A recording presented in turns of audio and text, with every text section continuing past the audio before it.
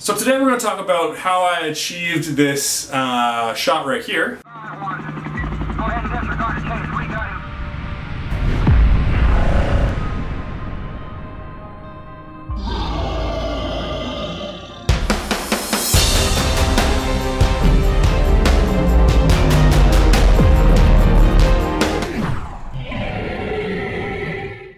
I'm so hungry.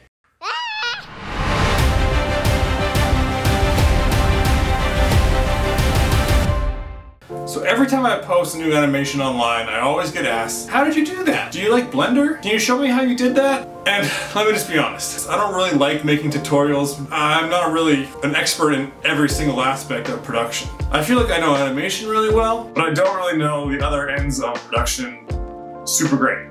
So I always just rely heavily on tutorials or other content that I can find online. So I'm just going to quickly show you today my workflow and how I achieve the types of visuals that I get. And I won't go super in depth, but I will show you kind of the bare bones, and hopefully it'll be enough for you to springboard on when you go to make your own content. I'm trying to grow this channel. This channel, if in case you haven't noticed, it doesn't get a lot of views. So if you could do me a favor and just subscribe, share this video around, share my other stuff on this YouTube channel so I can kind of grow my presence here, that'd be really cool. And I wanted to animate something that was really big and heavy. I also wanted to test out a couple of new tools. You know, I'm heading into production on my short film for Magic and Machines.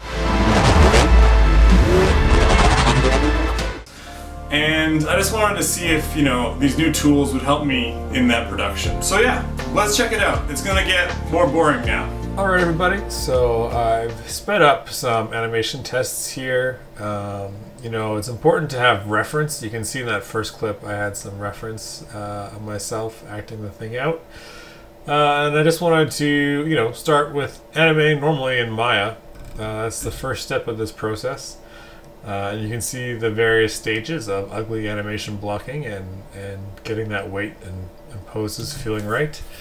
And once you're happy with it, I just want to select the hierarchy of this asset, and I want to remove the namespace.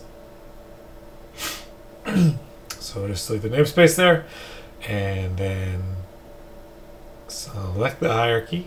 You just want to make sure that you have everything, all the joints and mesh selected, and then I export this as an FBX.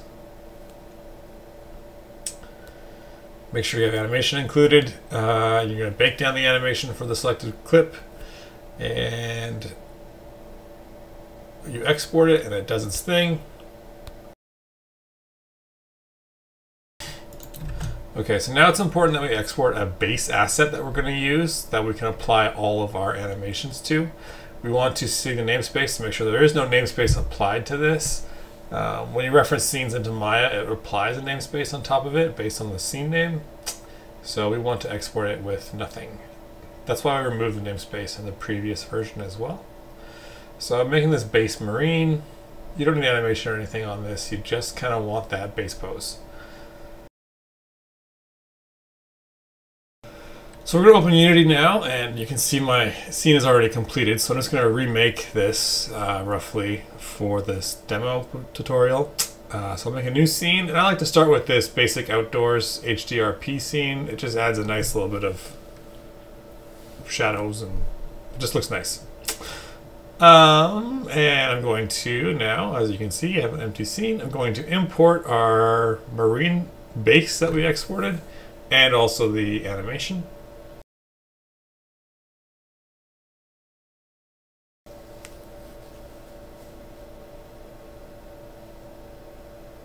Cool, so here is our base marine with no animation. He comes in with the default materials on, which we'll replace as well later.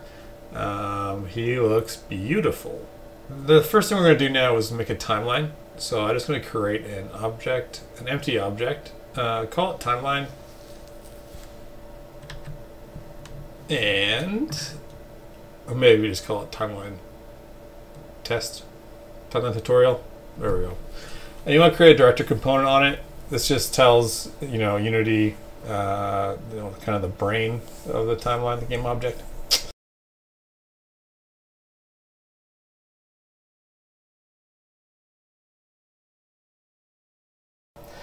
Then grab the clip from the exported animation that we made and toss it in there. And voila, so we now have the animation FBX playing on the base FBX that we exported. This is nice because, you know, you want to make a base character that you can set up just once. You know, you want all your materials and stuff to be set up properly on just one asset. And then, you know, if someone else is working on that asset, they change it and stuff, it will just automatically update. And you don't have to reapply it to, you know, a bunch of different characters. Great, so the next thing we want to do, I'm just going to make a ground plane so we can see what's going on. Our robot marine dude, he looks a little bit small, so we're going to have to scale him up a lot. Whoa, let's make him a giant. And that's probably even still too small, but we'll see how he looks when we get the buildings in there. So I use a bunch of kitbash assets for this. I bought, I think it was one of the Neo Shanghai assets. I can't recall, but these look really great. And I think what's awesome about kitbash is the fact that you can export to multiple formats. You know, you have Unity and you have HDRP built in, so you don't have to, you know, play with materials or any of that kind of stuff. It just comes in and it works great. The only word of caution I'll give you is that, you know, these assets are fairly high res, and if you use a lot of them, which we do in our scene, it'll slow down your scene playback a little bit. So use them wisely and be careful. So shout out to the kitbash guys. Thanks for making great assets. This is not sponsored by kitbash at all. I just really admire the stuff they're doing. Sweet. All right, so we have all our buildings. This is looking good. And now I'm just going to go through and arrange them.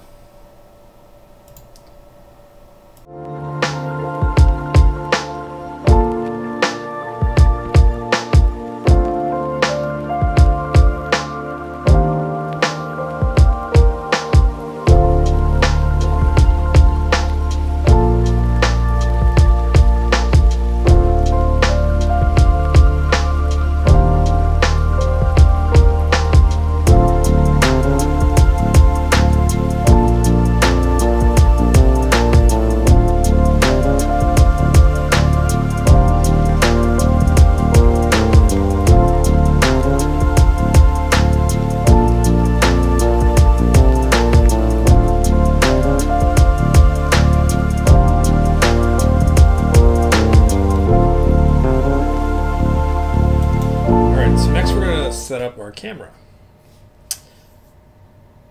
So we got our scene basically set up here. I just kind of threw a bunch of buildings in, and I'm going to quickly, I forgot actually a step. I want to apply a material to this dude. So I have some textures here that I forgot to quickly throw on. They're made by my friend Martin, who is a very talented modeler and texture artist. And okay, so obviously one of them is not working on his helmet. So just reapply that helmet material. You can see everything like the emission is going a bit crazy, and we'll address that later when we get into the proper render settings. Right now everything is just a little bit crazy. So I've got my scene mostly laid out here, but I want to start adding cameras. And how we do that is with Cinema Machine. So we can go to Package Manager, which is how you add, you know, Unity packages to your project. It takes a second for me to refresh here, but you can find Cinema Machine. I think it's in by default now, but if it's not, you can find it in here. If I can find it, where is the letter C? I believe it's after A and then B. Okay, there we go. And I've already got it installed, but you can just, you know, install it that way. In the bottom right where it says remove, you would click install instead. So then you want to make a new Cinema Machine track and drag your main camera into that Cinema Machine track. There we go. So then we want to add a Cinema Machine shot, which is kind of like your timeline, and you want to kind of time your shots out. Like, you know, you can, this is your sequence. You can edit things around, move things around, change how long cameras hold. And then you click on Create Virtual Camera. And I also need my game view, because the game view is kind of what your main camera is rendering. So there we go, and I'm just going to dock it in here so that I can see both the scene and the game view at the same time. And why didn't my camera work here? Let's try that one more time. Just to create, I'm going to try and find an angle that I like first, because wherever your scene view is, that's kind of where your virtual camera, your first camera, gets made. And there we go. So there's some fun features in here that I won't explore today, but you know, you can. This is all physical based camera. So if you've used a typical camera before, the lenses and all that kind of stuff are similar to what you'd expect a real camera to be. And what I'm looking for is the film back. It takes me a minute here because I don't know. I'm just being silly. Physical camera, there we go. And we want to change, there's all these preset film backs, and film back is basically the size of the sensor of your camera, so that you can emulate like a film camera, or you know, whatever, an IMAX camera, whatever kind of crazy camera you can dream up. You can put that in here and it'll change the aspect ratio to match. And then what I'm going to do is create an empty game object to have my camera pivot around. This is going to be our pivot point. There's maybe other ways of doing this, but I like to just put cameras under game objects all the time and then just animate that game object to pivot around stuff. And it's kind of a, I don't know, hacky way of doing things, but I like it. So I parent the camera under my game object, which is centered on my robot, and I add an animation track on that camera, or sorry, on that game object. And I just want to rotate it so that I'm like, where do I want to start? Around here? Sure. And where do I want to end? Do I want to end it around here? I kind of want him to end when he does his hero pose thing, like he's like, hiya! So there, that's kind of where I want to end it. So I'm just going to move it a bit more and open the graph editor here and delete some keys. I'm going really fast, guys. I'm sorry. I don't know. I'm just crazy. And I make these linear because you want to keep your keys, you want to keep your speed kind of constant. You don't want to have a slow in, slow out type thing. And I didn't mean to shorten my animation clip. I meant to shorten my camera track, but I'll fix that.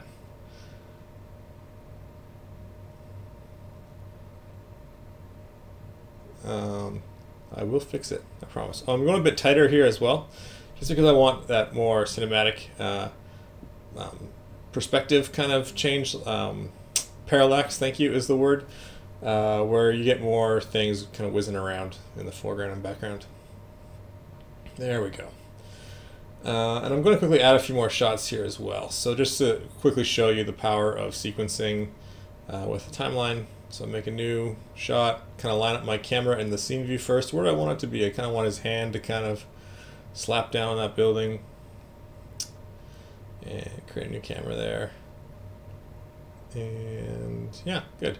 You'll notice here, like, hey, where did my dude's hand and fingers? Why are they popping off? And this is a thing that for some reason just happens when your character's off screen. I'm not entirely sure why this happens. I'm not a graphics dude, but select the geo and go update when off screen and just enable that so that the character's geometry is never culled. And it's just kind of optimization thing. And cool, his hand slaps down. Boom, yay. And he jumps, he's gonna jump really high. And let's make a new camera angle here. That is gonna be kind of like his landing. And then I'm gonna use my virtual camera to kind of film these later. The virtual camera is coming up next.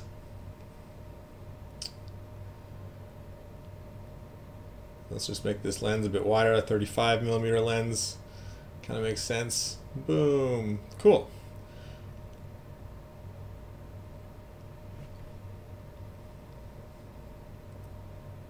And I really wanted to add like flying cars and all that kind of stuff in here. I didn't really get around to it in the original version. I wanted to add destruction and stuff, but again, I don't know, I just kind of, I only have so much time in the day. But maybe next time. you keep on building, and that's what's exciting. Is I keep building as I go. I keep learning more and faster ways to do things, and move on to the next thing. And then once you have the cameras kind of laid out, I realize, oh hey, there's a lot of empty spots in the background. Like I can see the skybox and the horizon line, and I think that's never a good thing. I want to create an illusion of a very busy city. So I'm just going to quickly pop in a few buildings and just to fill in those pockets. This is a very quick job. It's not the greatest in the world, but hopefully you get the idea. But also really like that sense of parallax is like the Michael Bay shot where Martin Lawrence and Will Smith are standing up and they're being badasses. I just kind of wanted to emulate that, and you got to have lots of stuff in the foreground, lots of stuff in the background, whizzing around to get that shot of that sense of dynamic camera movement. Cool. Boom. Yay. Fun stuff. Some of the animation in here still bugs me, but again, whatever. This is just for fun. I'm not going to split hairs over this, So I wanted to demonstrate the new virtual camera tools, which I feel like are just, as an animator and storyteller, it's just so cool. Load the app on my iPad so that I'm able to film this camera. What's great about this is it kind of gives you that nice handheld motion that we're all kind of looking for. It's something that you can easily overdo it on, but I just like to have a nice little bit of that organic kind of feel to my cameras when I'm starting to animate. And using a tool like this just makes it really fun. I'm just going to quickly close this scene view, close tab, just because it's a bit faster. There we go. Now we have some nice frame rate. Alright, here we go. So this dude's running. I'm just going to be like, wow, I can zoom in. Holy crap, you're running around. And we can review that by clicking on this button here and watching that go. Say, yeah, that looks pretty cool. Let's try one more. And we can record again. So you want to start a bit wider, and then you can zoom in a little bit. You can go a little bit lower. Maybe we want one that's really camera shaky because we're on a helicopter and this guy's shaking us. So let's try it. Whoa, we're bouncing around. This is crazy. And let's review that.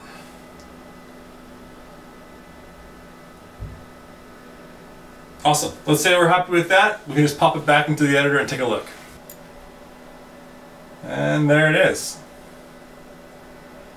So it's that easy just to make something that feels organic, easy, and it gives you that creative flexibility. Alright, let's talk about lighting. So again, I'm not a lighter, so I use resources, especially this one here from Pierre. I'll put the link below. It's an awesome tutorial that kind of breaks down how to get the most out of HDRP lighting. And here in this video, I just wanted to demonstrate that I had this volume here, and you're seeing some things are giving errors, saying like, hey, ray tracing is not enabled right now.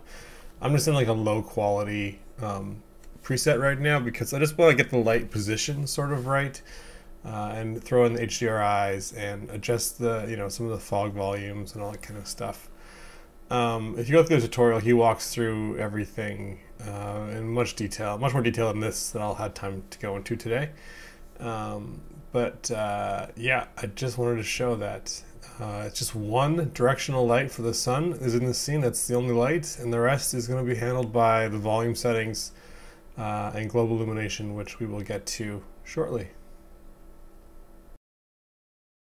Is the ease of use for some of these more high-end features like ray tracing. There's this awesome webinar that you can find just by searching ray tracing in Unity. It's on Unity's channel. I just followed that, and it's 30 minutes long, and I wanted to show you guys just kind of the flexibility and the visual upgrade it gives you just by taking a few minutes to get there. So this is kind of just the default values of everything in our scene. Nothing too fancy going on here. Of our little robot dude doing his thing. Hiya. All right. So I followed that tutorial and I started setting up ray tracing, all these, you know, indirect illumination, indirect lighting, all that kind of stuff. So take a few minutes. I won't walk you through it now. I just want to show you with 30 minutes of tutorials, you can kind of quickly get into something that is customizable and easily makes a difference. That's just enabling the volume changes that I've made so that I'm using HDR lights and stuff. And so that's just one part of it. The other fun part of it is going into our preferences and enabling the ray tracing. I set this all up, this custom thing that's part of the tutorial. It's not on by default or anything. So if you just, you know, once you have it set up, you can just swap between these levels to get a varying amount of detail. It has to compile a few shaders and stuff. But immediately, I mean, wow, it makes such a difference. You can see, you know, all the reflections in the glasses, in the glass windows here. I just think right off the bat, it just looks really cool without me as a creator having to do anything. Like again, I am not a lighter. I do not really understand how to make cool images. I just do my best. And using these tools that Unity has provided just makes it really easy to do that. I just, you know, I'm really impressed by this. This is just a couple of days worth of me, you know, animating and laying things out. And you get a really, really incredible image. It's just fun, man. This is just fun to poke around and see what you can come up with. So the last step we want to do is record things out of Unity. How do I export a movie or image sequence? And to use that, we use the recorder tool, which you can get from Package Manager. I'm using a new recorder tool. Like, there's a new pre-release that you can grab from this blog. They will walk you through the steps. So you can go to Window, Package Manager, and add the recorder. I already have it, but you would click on it here and go Add. And the version that I'm working with is a pre-release 3.00.2, I guess. And the reason why I'm using this pre-release version is because it has accumulation motion blur.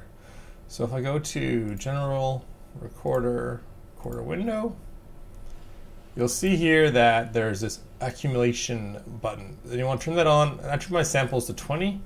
And what that is just the subframe samples that it's going to render. So for every single frame it's rendering, it's going to render 20 subframes to calculate the motion blur. And I kind of wish that I actually cranked it a little bit higher, just because you can, on some of the fast moving cameras, you can kind of see like the motion blur is a little bit ghosting. That's just because the samples are a bit low. So yeah, you can play with that in your own scenes and see what works best for you. I kind of wish that I made it a bit higher.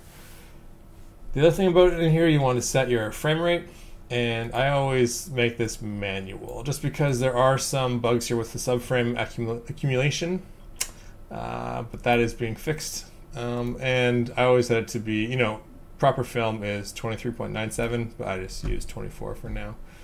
And you can choose, you know, you can make a new recorder here with different types of options that you want to export. You can do image sequence if you want as well, and just disable this other one. You would like it to be, you can choose between PNG, JPEG, or EXR. I use PNG just because I don't want my image to be compressed like JPEG. So that's PNG or EXR are both some of the highest quality images that you can export. And the other thing is you want to set your resolution, so what you want to render at, 4K or whatever. I only rendered at 1080p for my version of this shot, just because the scene is melting my computer enough as is. It's not optimized at all. So rendering at 4K would have, I don't know, I just don't have patience. That's it. You just hit start recording and it launches the game and will render your sequence for you as a movie. And I think that's it. Thank you so much, guys. I hope that was helpful. I hope you dug the behind the scenes look and how I work. If you have any questions, things you want to see, please let me know, and I'll do my best to follow up and perhaps make another video answering some of those questions. And bye!